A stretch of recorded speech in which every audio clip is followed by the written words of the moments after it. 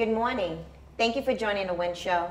I'm glad you tuned in today. I have a wonderful guest that's here with me today, and she has an exceptional, wonderful event that's going to be happening on September 15th. Tenaria Drummond-Smith.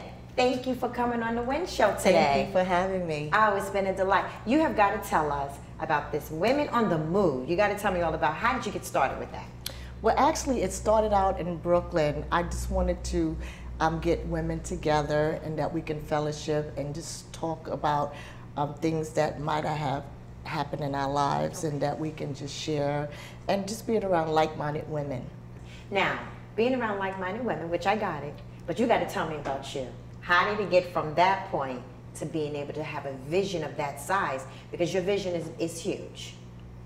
Well, basically, I had started out doing my events in backyards, and then it actually started growing, you know, by word of mouth, my other girlfriends telling another girlfriend, and so on and so forth. And then people actually started telling me, Tenaria, I really believe that you have a ministry, because we started pouring out, you know, different situations and so on and so forth. So that's actually how it had started out, in the backyard. Wow. And it grew from that to where? Actually, it grew from the backyard to me started renting different places and all, and it started becoming a sellout. Okay. So from that point on, I just had another vision to do an awards event for women. Okay. You know, it's interesting, and you know, we talk to women all the time. I'm on my side, you're on your side, but then we come together. But you know what? The truth of the matter is, we all have a story. That's right. And that's what's so awesome about it. So when you were in your backyard and how it transitioned, but what's the story behind all of that? Well, actually, it had started out me visiting other women's groups, and I did not like the way that things that were transpiring in different women's groups.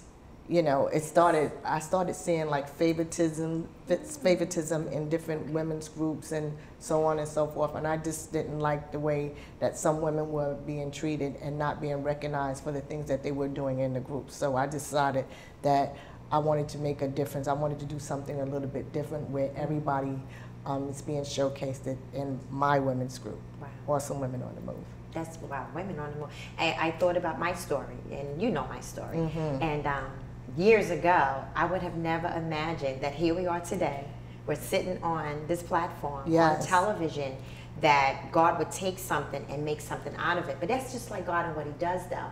God took a passion that's been in your heart, and look at where it's grown to. So now, you got to tell us about, before I move on, tell me about Saturday that's coming up. Saturday, it's a long-coming vision that I had for women. Giving back to the women that are in our communities, in our churches, in our homes, and allowing women to pour into themselves and also into others. Okay. You know, so basically that's what the Awesome Women on the Move Extraordinary Women's Awards is about, this coming Saturday, September the 15th, and we are so excited about it. It's going to be beautiful. Yes. It's actually going to be beautiful. One of the things I find with women is that oftentimes women don't know how to celebrate someone else. And That's correct. You know, I teach and I talk all over the country, but one thing I try to stress is, if I say, example, if I see somebody, like I said to you this morning, I said, you are absolutely beautiful. When I look at you, I see beauty. And oftentimes as women, we are taught to self-hate. Yes. And when you self-hate, you're really spewing out something that's really how you might not necessarily feel that about the person, but we're taught to be like that. Why do you think we do that as women? I think sometimes with women, we deal with some sort of like low self-esteem. You know, it could be based on their shape, their colors, the color of their skin and how they wear their hair, or wanting to be married because they see somebody else is married. You know, so I just think that sometimes that could actually play a part of how women are feeling towards other women. So, in dealing with that, when women were taught to self-hate each other, I can remember as a child growing up, and you know I tell my story wherever I go, because I am not ashamed. That's right. I didn't know how to embrace, I guess, compliments. Right. People say, oh my goodness, you're so whatever. Because of the self-hate, even though I was a young kid, it started in elementary school. And so my mom said to me the other week, she said, do you remember so-and-so? This is one of my best friends. Right. And I remember having a best friend, and she turned on me. I don't know why my mother brought that up, but I thought back to it made me go back and think, why? What was it about me at a young age that sometimes people can see what you don't see. That's right. Like people can see, like I can look at you and I can see greatness. I see what you're trying to do. But other people can see that too, so they may try to stop you in the process. What do you do for yourself if you feel that somebody's trying to stop you from what you feel you should be doing? Well, I would have to say I haven't always been the way that I am. Okay. It's been a process for me. Mm-hmm. You know, I also experienced a lot of different things my own self growing up. Okay. And you know, in high school, junior high school, I could never keep any friends, not understanding why I could not keep no friends. And then I would actually ask them, you know, when they want to attack me, I would actually ask them, you know, what have I done to you? They could never explain to me why. So I too actually had to deal with some things like that my own self as growing up. You know, not feeling, not being able to fit in with everybody, you know. So I too struggle with that as well, you know, as far as growing up and trying to keep girlfriends and so on and so forth. It's been a challenge, even today in my life. Okay. Yes. That's interesting. So now you said it's still a challenge today. Is there something different that you do within yourself? Because when I went through it, I grew up literally, and you talked about something earlier dealing with low self-esteem. Right. I never saw the beauty that people saw because my esteem was so low, because I saw myself the way people saw me.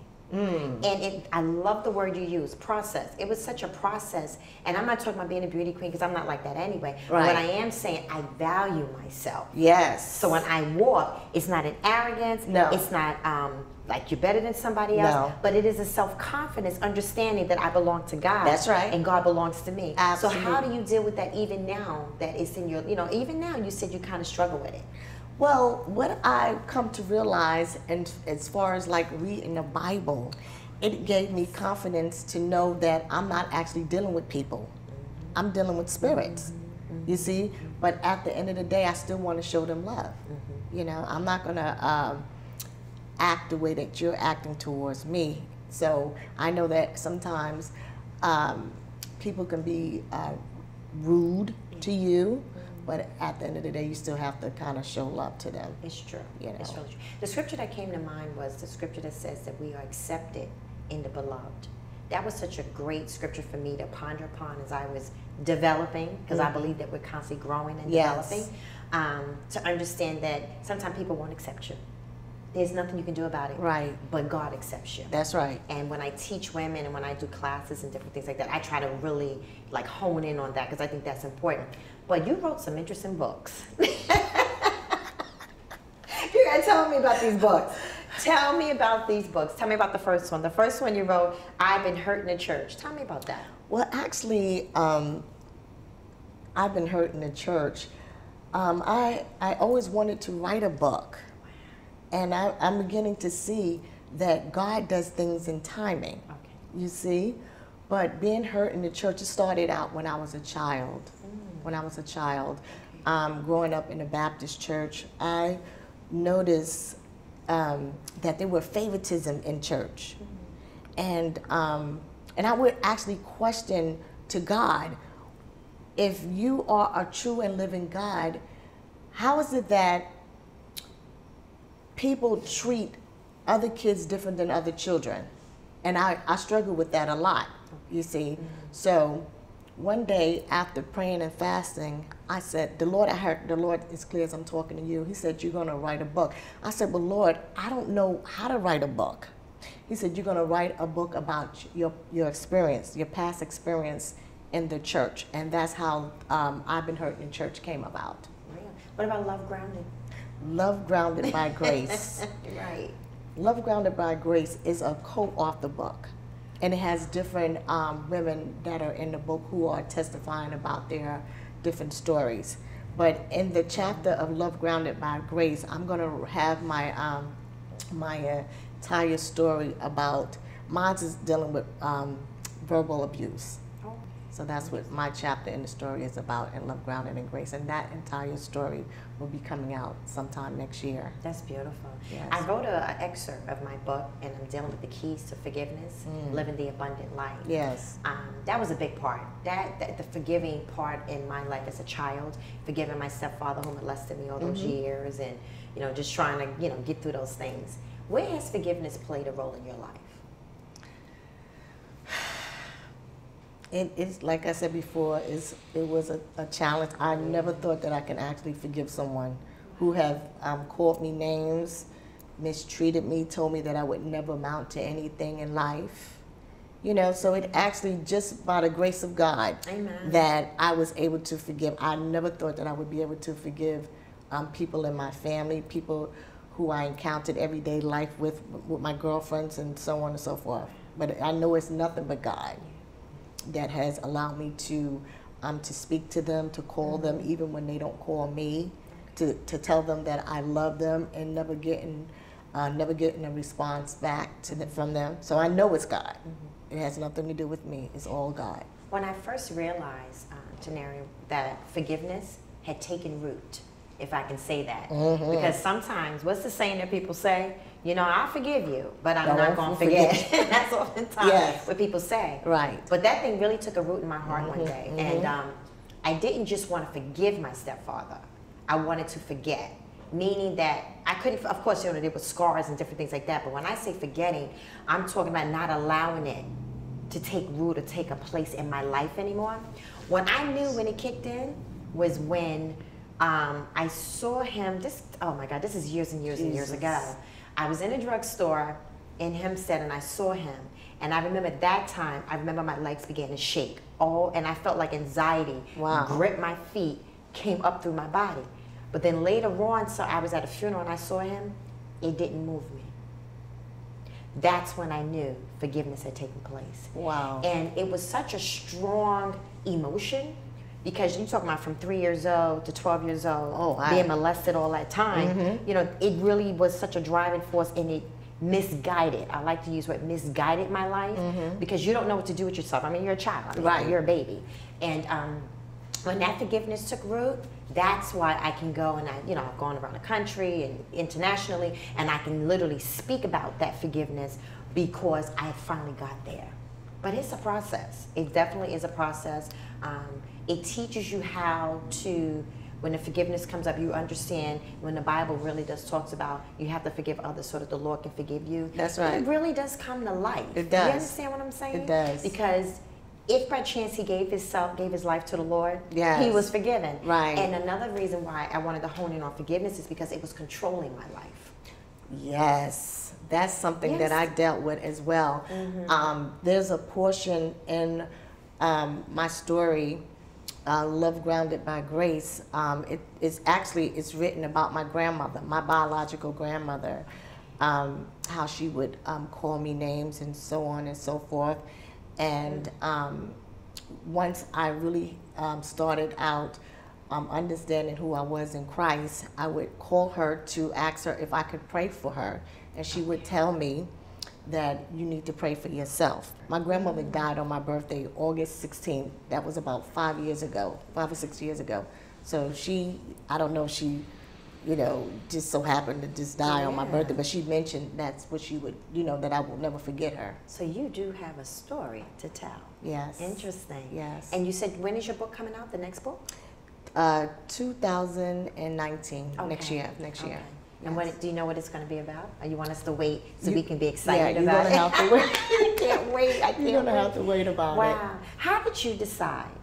You have this big event. We kind of talked about it a little bit coming up on Saturday. How did you choose the women that are going to be awarded and honored that on Saturday? Well, actually, I think that was a little easy for me. Okay.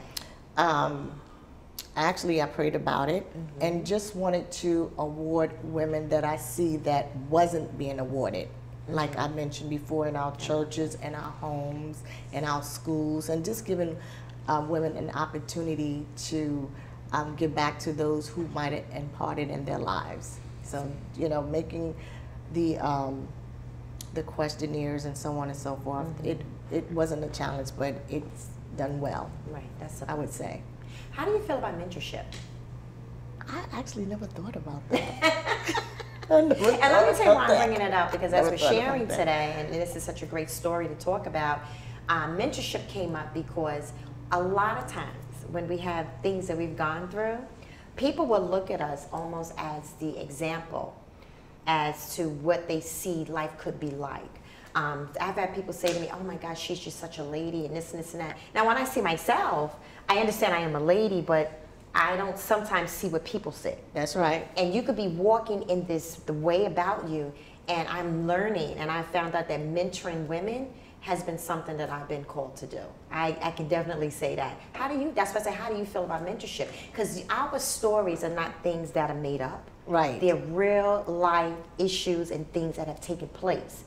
And I am a firm believer in not keeping that stuff to myself, but using it as a tool to be able to help somebody else. Right. So then you have your mentees that are looking at the mentor to say, okay, if you can get through this, then I can get through that. So that's why, how do you feel about mentorship?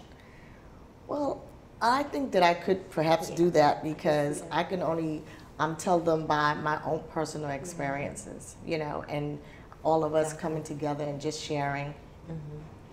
Where does women on the move, where do you see it going next? Yes. Well, it's been told.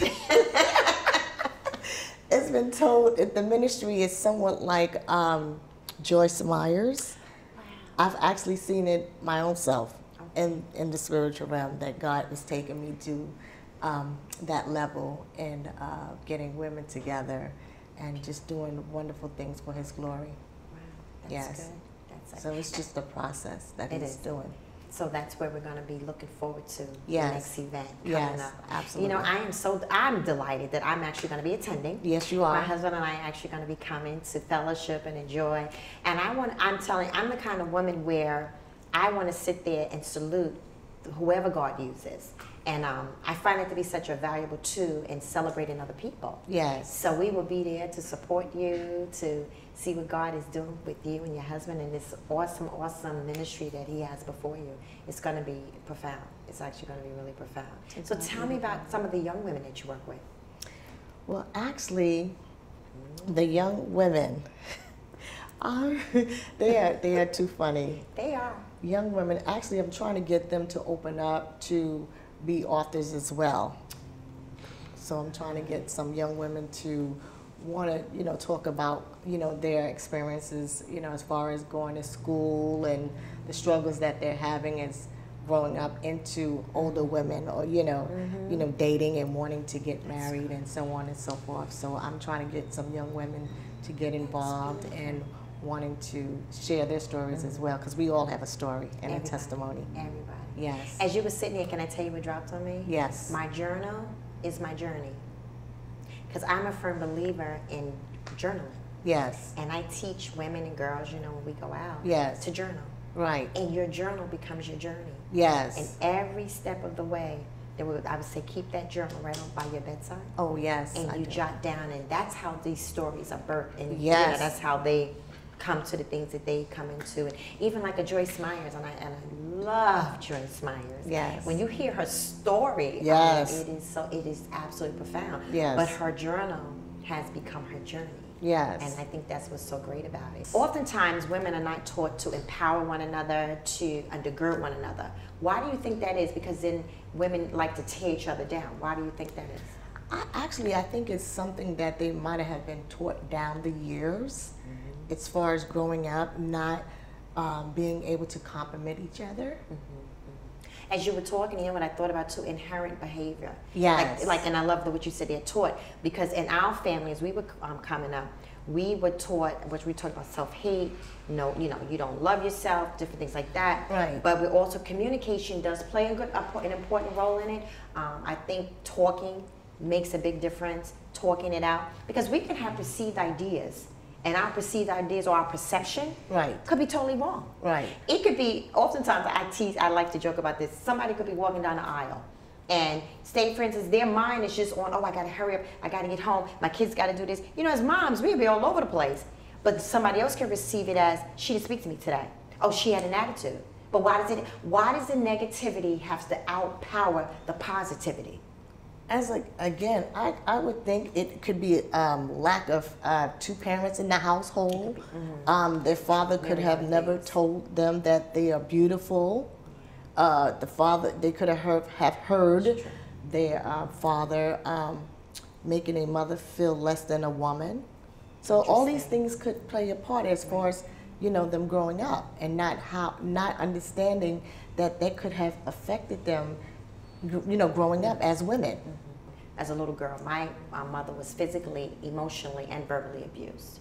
So her transferring that over to me, it was never any type of positivity in a sense. She was never abusive to me. Right. But the loving me as her only daughter, she couldn't do because she was so broken. Right. And so I thank God that God came into my life at such a young age, because I really feel like my mindset could have really went in so many areas of not being able to empower other women, or you know, teaching them that they can do all things through Christ that strengthens them. That's right. And that's probably why I compliment women so much. I'll be like, you are absolutely beautiful. I always try to find something to compliment a woman about. Yes. And another aspect for me is that maturity. Yes. Sometimes it takes inward maturity for somebody to recognize that, you know, it's okay to go ahead and be positive with someone else. And that's when the racial lines come in. That's when you compare yourself to someone else. Well, I might not have long hair. I might not have, you know, like you said it earlier in the show, and it was such a great point. I might not have light skin. So we grow up thinking, oh, I don't have all these features and there's something wrong. I taught a class with some young girls called Mirror Mirror. And I cut out a bunch of pictures of young ladies that maybe somebody might not think that they were beautiful, and then I cut out some models. And I had each girl make a collage. Wow. You would be surprised that majority of the pictures that were on the collages that these 4 girls made were of women that they thought would look better than them. Wow. And so it's almost a preconceived mindset. That's right. That our young girls are taught. But then here we are, grown women.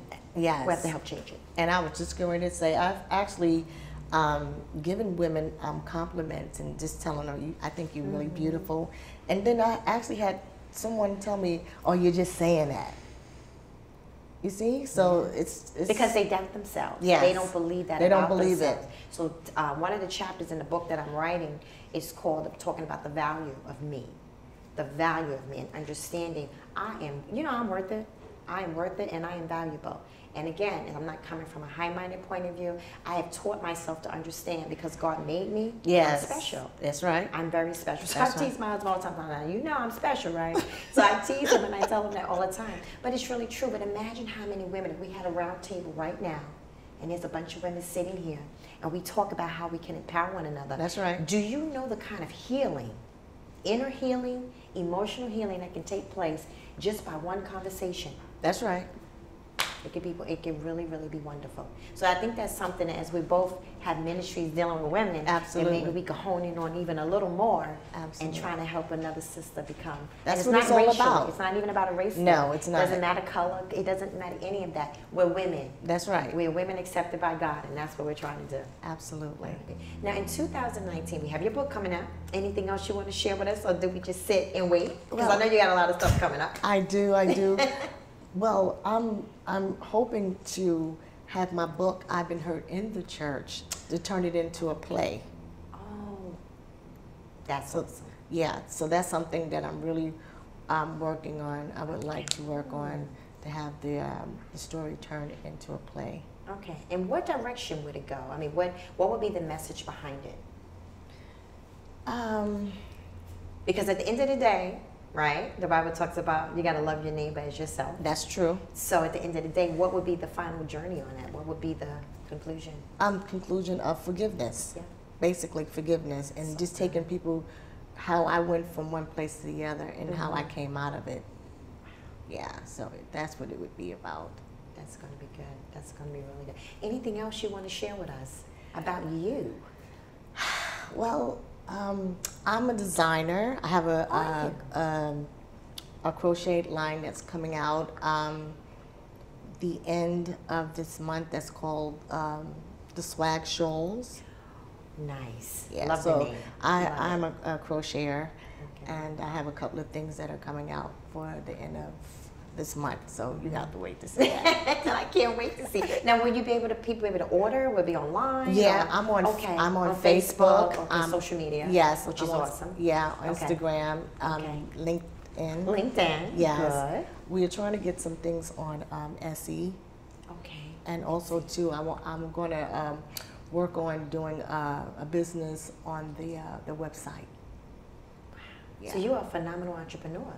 Yes. Oh, that's good. Thank That's you. excellent. We have a wonderful event coming up September 29th here. I mean, at the Long Island Marriott. Right. Where my husband is the host, the creator of it. Right. And it's called the Long Island Entrepreneurship Conference. Oh, wonderful. And there, as a young businesswoman starting out and having different, you have so many wonderful things you're doing.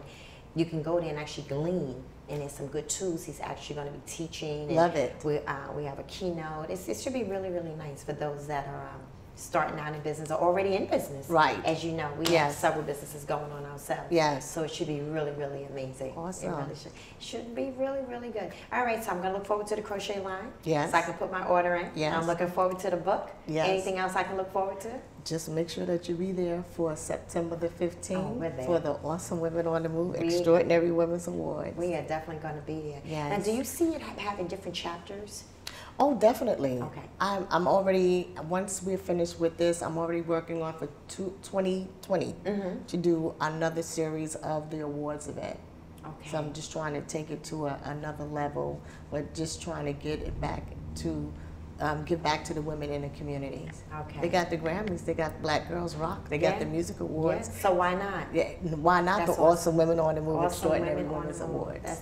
Well, and it's so many things. As I'm telling you, as I'm sitting here listening to you talk and I see you, I see so many things coming out of this, like major nice things coming out of this where women, because that's how they come in with cancer survivors and the different things that they're doing.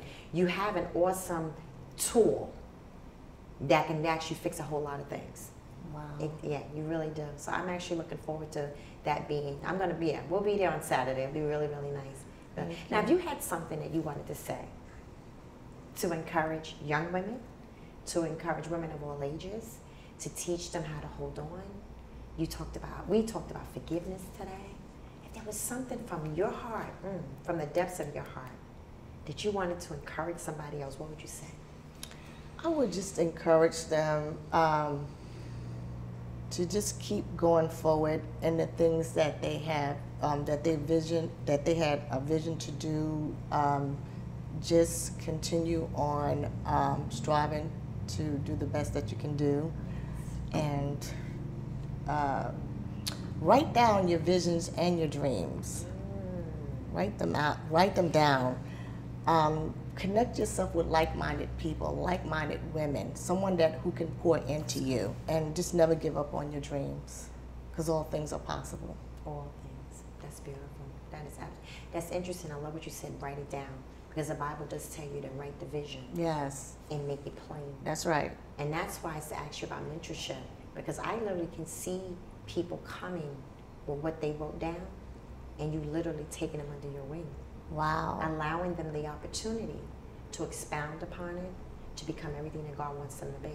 And that's why I wanted you to say something to those women that are out here, that hear your voice, that hear my voice. Yes. That might want a part of not just what's going on. See, we don't want people to jump on the train because it's already out there. That's right. You want people to look at it and say, wow, I want the healing process that took place in her life. And there is a difference, not the tangible, right, but the internal.